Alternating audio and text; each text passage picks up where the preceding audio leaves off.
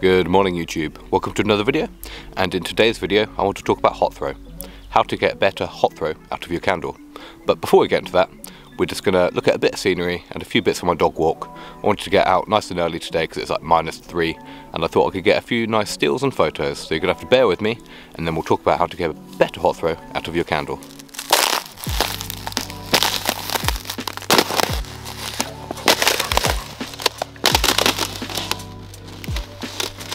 Oh.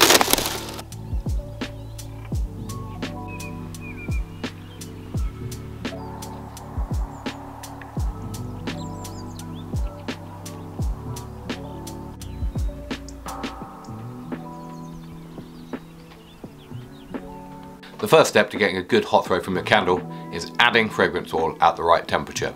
This is really important, something not to be skipped over. So, recently I've been playing around with this. I've been trying lots of different methods, different temperatures, different variables, and I've sort of settled on probably what the industry standard is, adding your fragrance oil at 85 degrees. And once I've done that, I stir it for a couple of minutes like a nice cup of tea.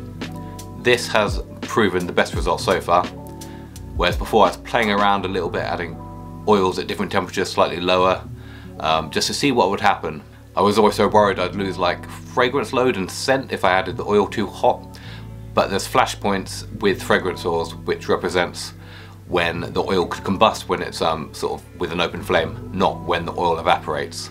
So at 85 degrees we're generally pretty close or way below the flash points, so we shouldn't worry about losing any scent, which was my biggest concern in the beginning because I was trying to add scents at sort of 60 degrees and such and so forth, but when the wax is 85 degrees the oil and the wax is sort of at its hottest and it's most open as sort of a molecule, so it'll all combine nicely and then set together. When getting your wax at 85 degrees, pouring the fragrance oils at 85 degrees and then giving it a good mix for 2 minutes.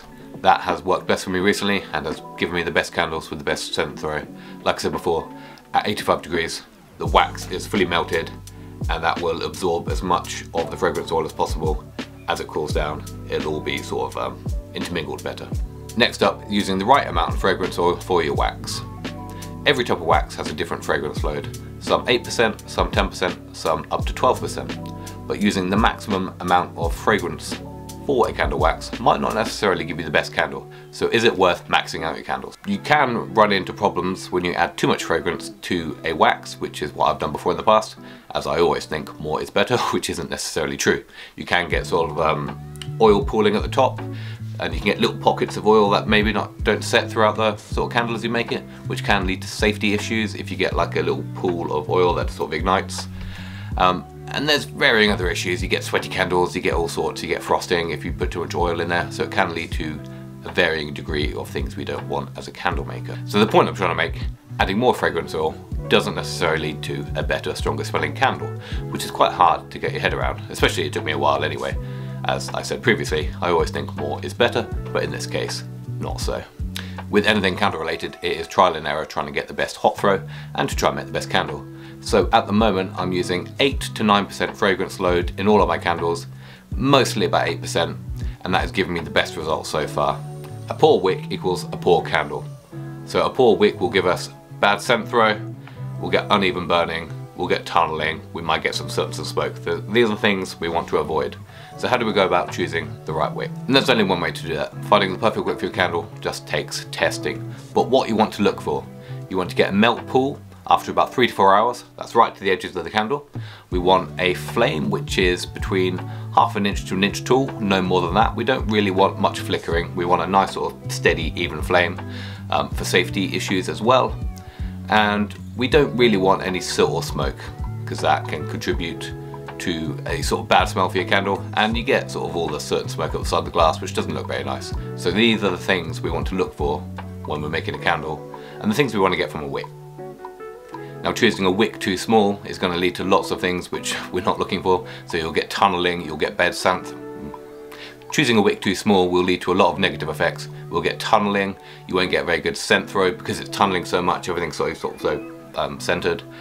And it's just not going to work very well. Choosing a wick too big is going to lead to a lot of safety issues. You're going to get loads of smoke, you're going to get loads of soot, it's going to burn too quickly. So you want to get something right in the middle, that you get a nice even burn melt pool. You get a nice melt pool with, and all of the pros that we've mentioned already. So wicking can be difficult, but you want to make sure you get this right. If you don't get a good melt pool with your candle, the fragrance oil isn't going to evaporate and you're not going to get a very good scent through. So that's the key. You want to get a good melt pool with a nice flame about 1/2 inch to 1 inch tall, which is going to help evaporate the fragrance oil for your candle. That's what we're looking for. Cure time is the next thing that can lead to a good scent throw. Typically for me, I only really do sort of 3 or 4 days cure time. I don't see much point in doing it any longer. I can't tell a massive difference between leaving it for a couple of weeks and doing it for 3 or 4 days. Supposedly all the sort of wax molecules and fragrance oil sort of set and they all get solidified and that creates a stronger melt pool. I don't necessarily believe that, but I could be wrong. So I think curing is necessary, but only for like 3 or 4 days. You don't want to burn your candle sort of the day or two after you've made it. You want to give it a bit of time to set. So I would cure candles, but just not as long as everyone else. Some people cure them for 2 weeks, which sounds mental. Well, maybe not so mental. Whatever works for you. It's all subjective. If you think a 2-week cure time is what is giving you the best candles, then go for it. Some other things that help me create really good candles with a mega scent throw is the additive of coconut wax. So you can get coconut soy blends, which are really good, but you can just try adding a little bit of coconut wax to your mix and just seeing how it works out. There's something with the coconut wax that just has really good scent through. So what I use at the moment is SCX coconut soy wax from Candle Shack, but you can get C6 and there's a few other blends around, so I would recommend trying them. The blend of soy and coconut wax seems to give me the best results, so worth a go. Hopefully some of these tips you found useful. It would have certainly helped me in the beginning to get my head around a lot of stuff, as I did struggle getting some of the concepts. Like I mentioned before, I always thought more is better, so adding more fragrance would make a better candle, but as I've experienced, that doesn't always work like that. But like I said, if you've enjoyed the video, give it a thumbs up. Thank you.